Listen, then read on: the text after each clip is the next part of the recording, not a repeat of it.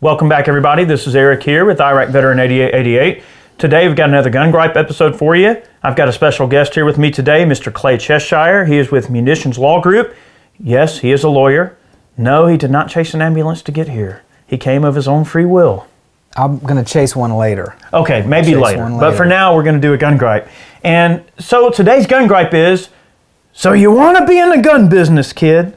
That's what we're going to be talking about. Or otherwise, we'll discuss a little bit of the concept of strategic planning.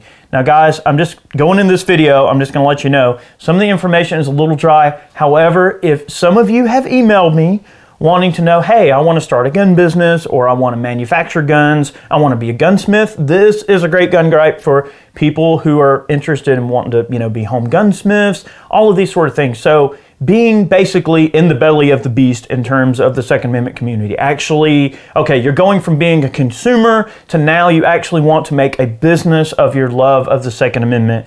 So where does strategic planning come into play? What is strategic planning, and how is this going to help people come out smelling like a rose? And it's a great issue, and I'm glad we're hitting on it. And yeah, it is a little bit dry, but I'll use words that I think people are familiar with. Asset protection. So when you start a business, you're starting an asset, right? And there's a bunch of different steps to how you do that. And I like to use the real estate analogy. I think if you've ever seen like a big company that has a bunch of commercial real estate, they hold each building in an individual LLC, and they segregate their assets, they keep them separate from all their other stuff. That's what we're talking about doing here. And there's, I guess, a couple different steps to it. Step number one is figure out, do you need a license to do what you're going to do, right? So that kind of applies to the gunsmith thing. What kind of FFL, if any, do you need to do the activities that you're going to do? And this is a question that relates to a lot of what some of you guys have asked us. So this is an answer to that question. Or do you need a Type 7 FFL, which is a manufacturing FFL, as opposed to just a Type 1, which is a retail FFL? So that's sort of step one in the process is, would I need an FFL? If the answer is, whether the answer is yes or not, if you're going to start any business, we always tell people, even though you could just say, I'm Eric, I'm going to just put a sign on my house and I'm going to say I'm a gunsmith and I'm going to get a Type 1 FFL and off we go. You can do that. We tell folks don't do that.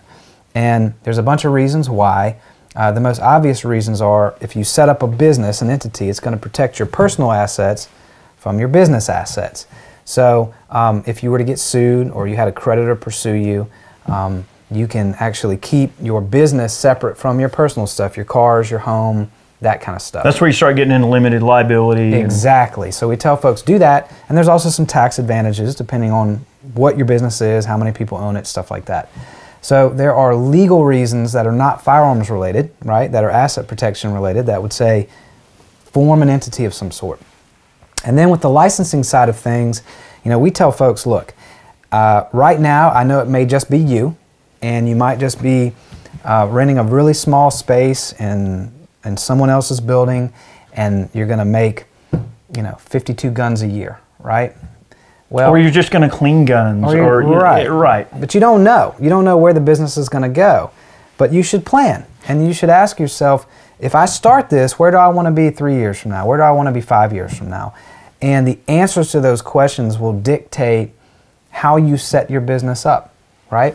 If you think that you're going to import firearms, from a foreign manufacturer, and you're going to do some modifications stateside, and then you're going to retail those things or wholesale them. Start getting into 922R and all that mess. Exactly, but your planning of your structure might look different, right? You might have a parent with 2 subsidiaries, and each subsidiary has an individual FFL for the activities they're going to engage in. You start planning the structure around what your obligations are going to be legally to get where you want to be 3 years, 5 years down the road. So we tell folks, do that. Plan strategically, think about where you're going to be in the future, and set your business up for that now. It's like building a foundation on a home. Sure. If you know you're going to need space, build your house on a basement, because you can't do it later. You're not going to be able to. So that's what strategic planning is in a nutshell. It's interesting you mentioned it in that way.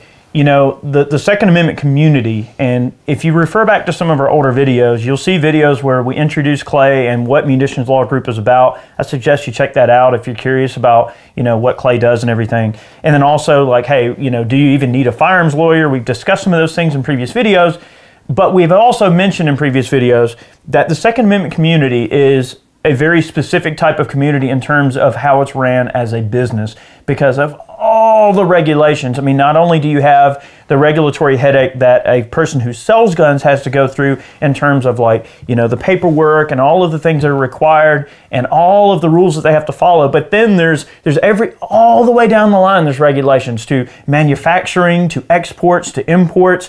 Every single step of the way is taxed, regulated, and just pushed into the ground like a redheaded stepchild. So it takes a certain type of disposition as a lawyer and as a person to understand the big picture. I guess that's what we're looking at. Strategic planning is the big picture, not only looking at what your initial goal is, but looking at where it's going to be 5 years from now, 5-year plan, a 10-year plan, and then coming up with something that is going to make sure that you have success, not only business success, but legal success, making sure that you don't get in trouble. Yep. And you know, you make a great point, Eric, because it's not just, you know, part of the plan may be what's your exit strategy?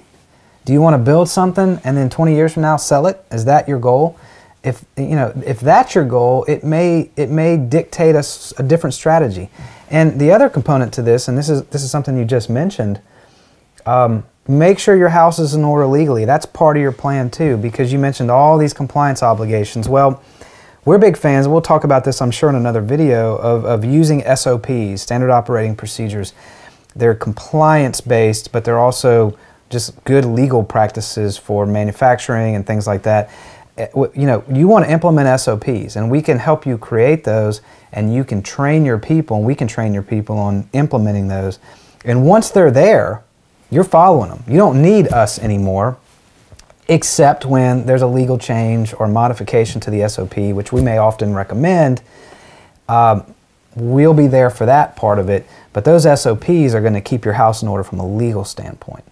And you know, going to selling stuff, I like to use the real estate analogy that we just used about the foundation. Sure. If you know you're going to sell your house, are you going to get more money if you clean it up and fix the stuff you've not fixed?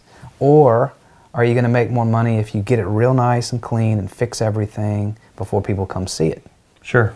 It's going to be the latter, right? So by operating things the right way and building your company the right way and adopting the right SOPs, if you go to sell the business, somebody comes in and looks at it, they're going to pay you the highest and best price for that business. It makes it more attractive when there's all of these things in place, such as procedures, audits, yes, all of these things. Like, and really the whole idea of, and this is something we're going to go over in a future video, the whole idea behind like internal audits.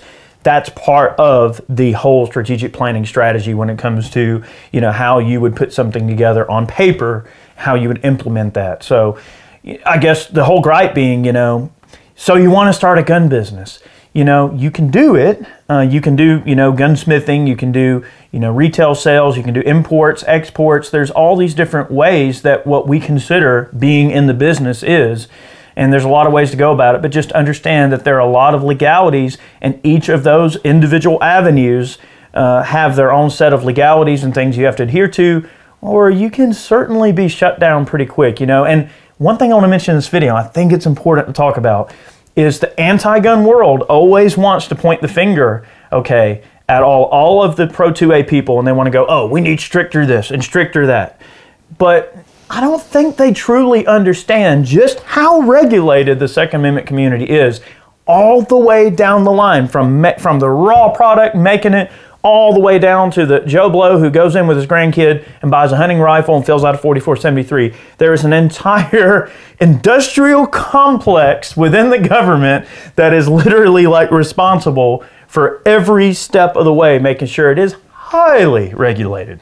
So I think that's a common misconception. Yep. That people, they think that the Second Amendment community that is weak and that there's not enough laws and not enough rules and not enough things to make them feel safer, right? But really the truth of it is there's a lot in place, and if you're going to be involved in it, you need to know. Yep. And I'll tell you this too, because a lot of people I'm assuming, we hear this question a lot. How much is this going to cost us?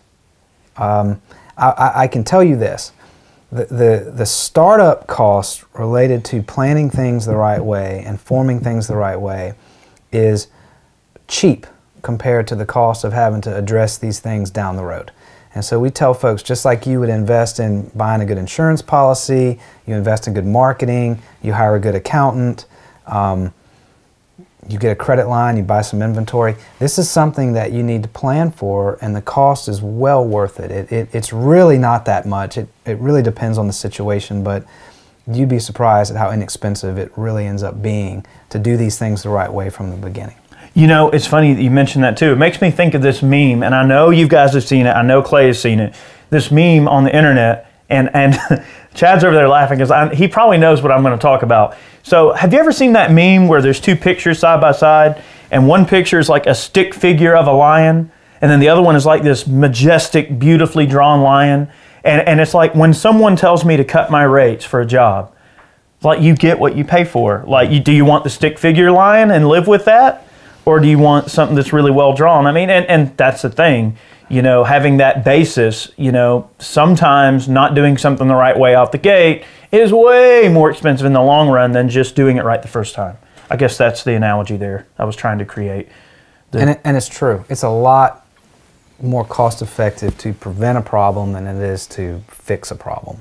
I mean, it's kind of like the analogy of you go to the doctor and he says, I'm concerned about your blood pressure, your cholesterol.